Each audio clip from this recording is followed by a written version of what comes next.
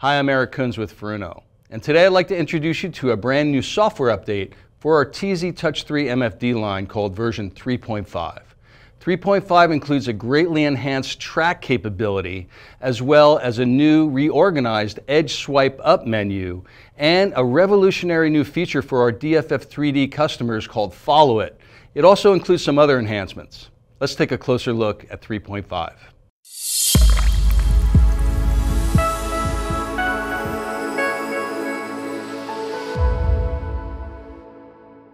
Version 3.5's revolutionary new Follow It feature allows DFF3D customers to leverage their PBG data to create a constant depth route. You'll see that if I edge swipe up and turn on the Follow It feature, it'll create a white constant depth line from my PBG data.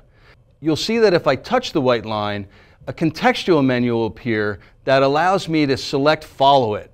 As soon as I do that, a constant depth route will be created, and I can send that to my autopilot to automatically have my boat follow that constant depth line all the way around a ridge or anywhere where you want to maintain a constant depth. Follow It's unique ability to create a constant depth route from your PBG data allows you to maintain your bait at the same level without having to adjust your reel. It's really important for following a ridge or a trough and keeping your bait in an area where the fish are to catch more fish. We've also updated and improved our edge swipe up menu so that it's organized in a more clear fashion with tabs. For example, the main chart menu on the edge swipe up menu contains the main chart functionality, but there's also an overlays tab where you can go to turn on your radar overlay, for example, or your satellite photos, or your AIS or ARPA targets. The great thing is we've also applied the same edge swipe up organization to our sensors, such as our radar, fish finder, and even the DFF3D. For example, if I edge swipe down and select my fish finder, and then edge swipe up, you'll see that the most commonly used selections are instantly available, such as gain and frequencies.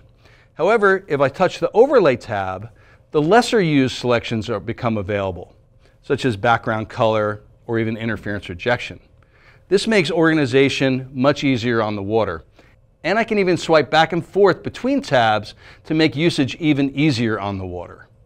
With this software release, we've greatly enhanced the track feature and functionality.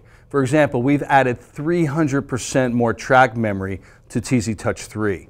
You can also save, sort, and name individual tracks.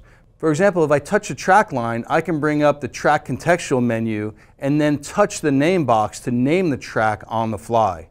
And because now the tracks are individual, we've added them to the list category. So if I go into my lists, you'll see I have a dedicated track category that shows individual tracks. I can sort them by range, length, the duration of the track, the color, name, or date. You'll see there's a search, so I can search for the tracks easily, and I can edit individual tracks. I can also replay tracks with this new software functionality. So it's really nice and allows you to categorize and really use your tracks more effectively.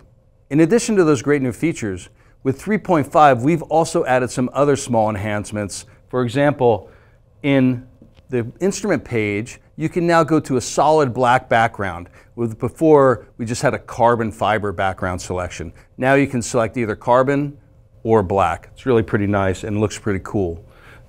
Further, we've allowed you to reduce the point sizes even smaller than they were in the past. They've always been adjustable, but now we've reduced the minimum point size so that's even smaller. To do that, you just go in to the settings menu, go to points and boundaries, and now you can reduce the point size even smaller. That makes it pretty small. And if you want to make them even smaller yet, you can change the point style from modern to classic, which removes the outer ring around the outside of the point. So that's pretty small. You can make them very small. It really cleans up a given area if you have a lot of points in that area. In addition to those minor feature enhancements, we've also made the AIS contacts brighter for better nighttime viewability.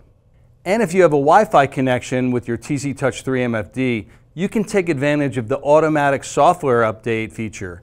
just check the software by going into Settings, going into General, swipe up to the Check for Software Update tab, and click on it.